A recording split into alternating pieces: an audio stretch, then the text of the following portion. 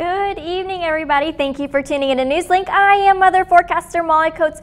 Cooler temperatures and fall-like temperatures have come. Today we only got up into the middle 50s. We did get up to 56 in Muncie, 56 in Indianapolis, and down in Bloomington, 57 degrees. Currently, we are sitting at 53 degrees with a slight wind at 17 miles per hour. As we can go ahead and take a look at precision cast, not a whole lot going on. This is Friday, 6 p.m.